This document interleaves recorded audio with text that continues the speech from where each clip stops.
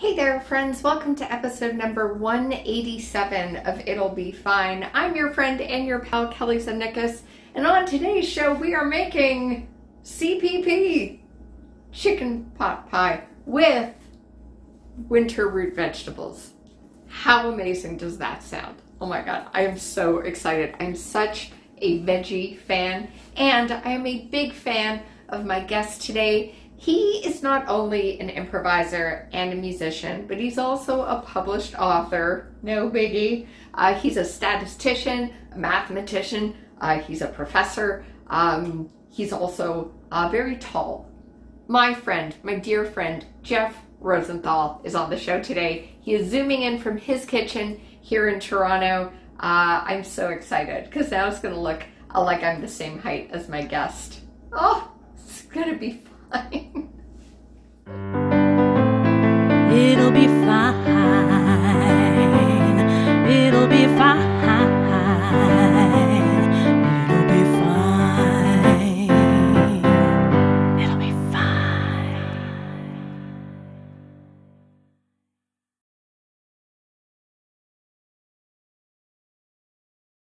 You done with CPP? You know me. Bad joke. There we go. We're good. Yay! High five.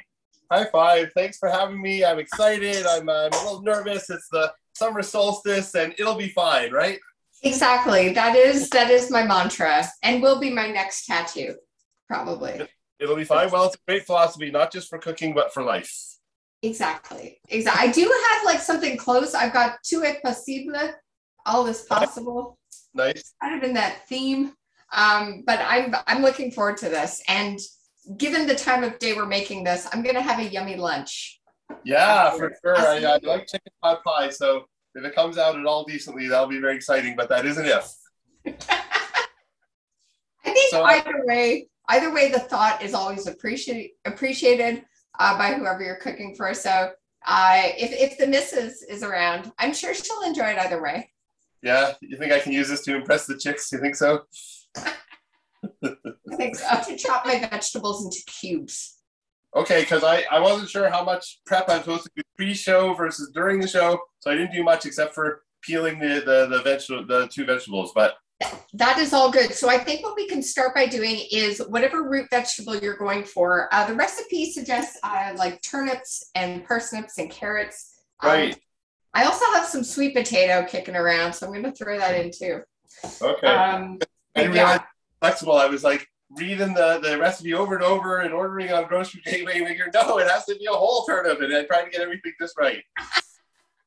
I could only find like a bunch of tiny turnips in my grocery store. So I always get confused between the this is the turnip and this is the parsnip, right? Cool. This is the parsnip. Oh, sorry, I got it backwards. So this is the parsnip and this is the turnip. That's the Okay, I'm not really an expert at my root vegetables, and I gotta admit, usually, like even if I have, say, carrots, I buy the baby carrots where it's already cut up into little pieces. So I said, no, I'm not doing that today. I'm getting the whole carrots. I'm peeling them. I'm doing it authentic today. Yeah, it's the parsnip is more carrot-like in shape. Right. One of my favorite root vegetables, like if you don't want to put this in a chicken pot pie, or if you bought like a ton of them and you're like, I don't want to put it all in the pie, do parsnip French fry style or like chips. I might try that because we do have some extra. They came in like the bag of parsnips was more than the 2 parsnips I needed today. Well, there you go. So yeah, we'll do some of our prep. We will get that on. One thing I will suggest first is to turn your oven onto 400 degrees Fahrenheit. If your oven is Celsius, whatever. It's Fahrenheit. I'm ready to do that. I gotta admit, I'm always nervous because I always do the preheat oven when it says to, and it always takes me like 3 times as long to chop everything, get ready. And meanwhile, my kitchen's roasting and I'm not cooking anything. But if you think I should do it now, I'm gonna do it now. And I think I even figured out how. All right. Now, did I cut up? This is the turnip, right? Turnip. Yes. And did I start cutting that one too? Correct. Yeah. We're going to chop all that up. Because what we're going to do, for those who will be playing the home game, we're going to start this on the stovetop. So get your pan ready. We're going to be putting all these veggies on top. But and With sorry, the exception, I will say Jeff and I have both decided to forego the celery. right. Because you, sir, are not a fan, and I am allergic. So I was so excited because I got to be honest, I've always hated celery my whole life, and I've occasionally been mocked for it because they say, "Well, are there any foods you don't like?" "Oh, I don't eat anything." "Well, actually, I'm not crazy about celery." "What? It's so mild. That's so weird." And then I told you, and you're allergic, and now I would like you to marry me. you may have to talk to your wife about that. I should bring up on the show a photo. I'll search through the files, but this is kind of like our second time making something together because for my birthday one year, you provided the Darth Vader cake. You're right, the Darth Vader cake. That was awesome. I remember appreciating that you made me feel I was included, even though I didn't really know what I was doing by saying, "Here, Jeff, now you can pour this oil into this measuring cup for me." And that was my contribution while we were making that cake. I remember that. Yeah, so it's our reunion, our baking reunion. Right. Okay. Darth Vader cake, but see, also then we were in person, so you were allowed to. You could do almost all the work, and I could still eat it. Now I got to actually cook it myself here. That is true. That is true. I used a wonderful cake mold that Jeff has, but I turned it into a Miss Darth Vader cake because it was thick. Oh yeah, that was awesome with pink frosting and everything. That was really good. Yeah.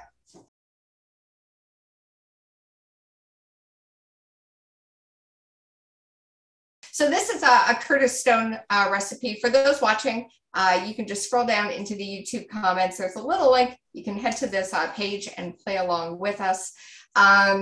So what else do we need? You're going to have to finely chop some garlic or mince it, if you will. That is going to go into the stovetop. We're going to need about 2 tablespoons of unsalted butter. If you have salted, no worries. Just eliminate the salt portion later in the recipe. That was handy. I've met Curtis Stone. You met him? Yeah, many moons ago. I have no concept of time anymore. It could have been a year ago. I don't remember. I went to this like Toronto Food and Wine event, and I bought a ticket to do a Italian cooking class with him, and he was fabulous. Oh my gosh. 2 tablespoons of butter will get that melted. There are those beautiful veggies now in the pan. Gonna hang out, let's say about 5-7 minutes. You want all the veggies to get nice and tender before they go into the dish that will ultimately go into the oven and result in our pot pie. So wow. yeah. Crazy talk. What's that? It's not crazy. It's crazy. You start with raw vegetables and you end up with a finished product. What's up with that? Now, if you had a nickel for every time someone has said to you, "What are the odds?" How many nickels would you have? I have heard my fair share of what are the odds. I don't mind it. I only mind it when people think they're the first ones to say it to me. That's when it gets annoying. But as long as they're just going with the flow, that's fine by me. Do you find with your students you're good at giving reassurance? No. Roast chicken here. They put it in this real like freeze vacuum packed thing, so it's like all plasticized. Oh wow! So, yeah. Okay. Wasn't so fascinating, but that's what I'm telling you. I've got mine in a big old plastic box here. Not the greatest for the environment. Yeah, no, that's what I'm more used to. But with Grocery Gateway, is how they give it. So should I be going for like it's a whole chicken, but am I pretty much going for the white meat here? Is that right? He is saying, the recipe is saying, take the roasted chicken, tear into large bite-sized pieces. And my dog is agreeing. The dog's saying, we're going to add the flour to this. And then after that, we are going to be adding our milk and our cream. With the chicken, are you using one whole chicken or what are you using? I'm probably going to be using the majority of this. Your chicken might be bigger than mine. I know size isn't important and everything, but I'm still feeling a little inadequate here. And if you wanted, you could make this more heavy on the veggies than the chicken. You can kind of play around with that measurement. I like chicken. I'm just trying to make sure we get the right amount. Okay, so the flour has gone in, and now we're just going to mix this all together for about 1 minute. Beverage is in. We've got our milk, cream, flour. We're getting there done. We're getting there, Jeff. Okay. There's only 4 steps to this. It's going to be... Oh, it really sizzled. Is that good? What's that, bud? When I poured the milk, it really sizzled. Is that good? Yeah. We want to give a little bit of a liquid to this because it's just really been sitting in that butter. Go, Jeff, go. Go, Jeff. That's what I need. That's why they have cheerleaders at the games. Oh, this smells awesome. All right. Next part of this adventure is adding in the thyme. Right. The thyme. You're going to add in the sprig. I'm putting in this whole puppy. Add in, is it 1 sprig? I thought it said 3 sprigs, but... It says 3 sprigs, yeah. I got them here. Just going to sit this on top for some nice flavor. I'm a little nervous, but I'm hanging in there. So you say remove it now from the heat? Yes, please. Yeah. Okay. So should I be switching off the stove because we're not using the stove again, right? Correct.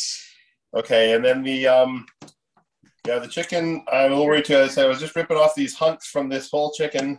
Yeah. I guess I should cut them up into bite-sized bits as best I can. Try to avoid bone and skin and stuff, right? I'm avoiding bone. I will throw in the skin because I love the flavor. Taking this roasted chicken apart, we're adding it to this off the heat. Our oven is ready at 400, so we're almost there. I have to thank you for hosting all the wonderful Zoom meals you have over the past, I guess, going on 2 years now. Been a while. Wild. You're most welcome. It's always a pleasure to see you there, and not bad, although I have to battle with the websites and everything. I don't have to battle with actually cooking any food. It's such a great way to keep connected because, like, that's one thing I really love is having people over for food because, like, you share such great stories and you just get to, like, have nice company and share food. And so it's been good to, like, keep breaking bread even virtually. So Absolutely. Really nice. All right. Your cooking show is, so it's the cooking and it's the breaking bread, right? All in one. Yeah, totally. It was so nice to have, some family over, and I had our friends Sam and Beth come by for dinner recently, and now, of course, that's kind of on pause because things have just taken such a turn, but I look forward to having people over again. Yeah, it's bad timing with the holidays coming up. We're just all our family plans, and I'm sure everybody else's too. Yeah. Oh, definitely. Like just everyone in the family canceled their plans. All my travel I had booked for January for comedy shows, not happening because it's not the right thing to do. So. Let me just make sure we got all our stuff in here. Oh, hey, you know what I forgot? The broth. Oh, what? I forgot the broth. Oh, yeah. Oh, the chicken broth, right? Oh, yeah. I wondered about that. All right. So into this, what I would suggest, if you're like us and you forgot the broth, just put it back onto the stovetop at a low heat, add the broth in. We need 1 3/4 cups. Right. Now, one question, I have the canned chicken broth that it's like concentrated. You're supposed to mix it with water. So should I do that? Like, should I just put half of the required amount and then the same amount of water, if you know what I mean? Yeah. Okay. Yeah. What I'm going to do now is take this wonderful pastry, this egg mixture here. We're gonna get ready to finish this. It's the final countdown. Stretch out your pastry to go over the surface area of your skillet. So whether you want to do that by hand or with a rolling pin, I am notoriously bad when it comes to rolling pins. It just sticks on them. I just don't like them. So I like using my hands. But basically you're just stretching this guy out. Once you've gotten that nice flower from your surface, stretch, stretch, stretch. And all right. Then as I say, this is going to go over that skillet that is on your stovetop.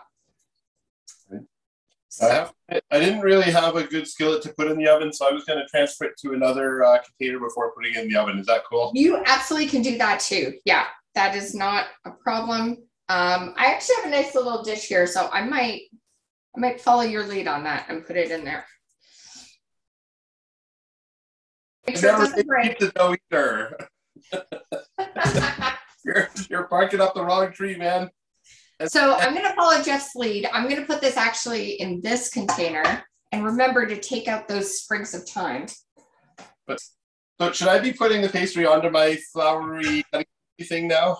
Yeah. So as you're stretching it out, have it on that floury surface. So you're either rolling it out or pushing it out with your hands. However you want to do that. Take out those sprigs of thyme, as I say.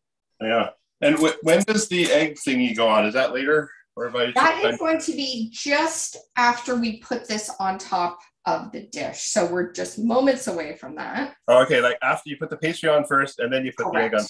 Yeah. Yeah, because it's going to act as a little bit of it's acting like the sunscreen when it goes into the oven, you know. That's a good analogy. Well, there you go.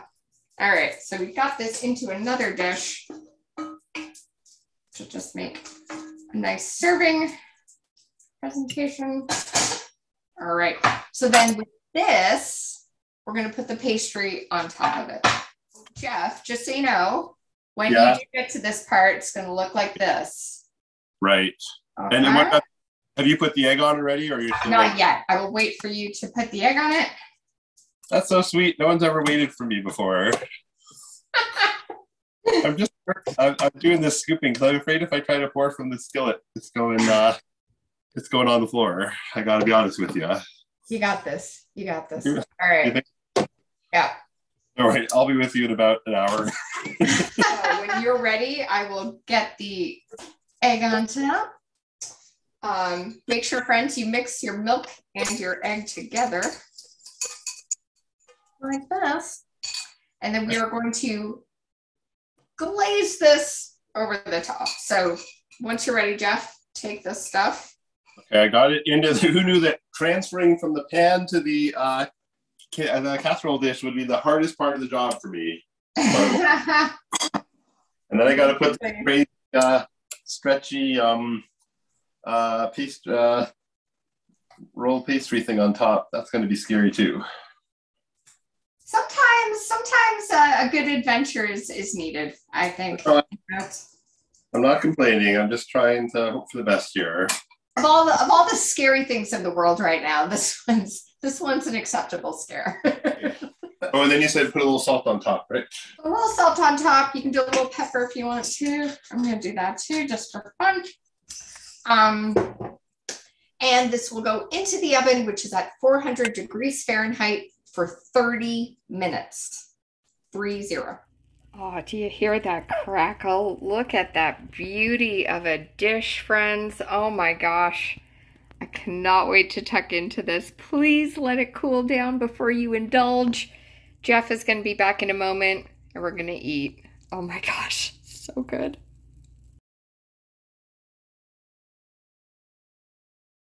Hey, Kelly. Nice to see you. I survived.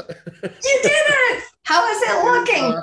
There's my creation of sorts. I think the top's a little lopsided. I definitely didn't know how to do the pastry stretching thing properly, but nonetheless, it's looking okay. I haven't cut it yet, though.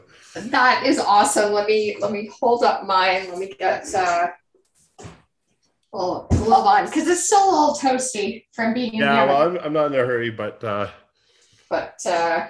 here's my little baby. Oh, that looks good. That looks very nice. So smells so good. Everyone in the house is excited to try this. So. Yeah, nice. Oh man. Great. All right, let's try this. Mm. Mm. It's good. Mm. It's good. Wow. Oh, that's so good. Careful, it might be hot. I did get a glass of water handy, by the way. I don't know if you used that old trick. Mm-hmm. Yeah. It's good. I'm excited. Don't worry. It is. Mm. This has such good flavor and is so warm and comforting. Oh my It's warm god. and comforting. On this starkest day of the year, we've created warmth and comfort. We have indeed. Look at us go. Yeah. Oh man. How are you enjoying the root veg?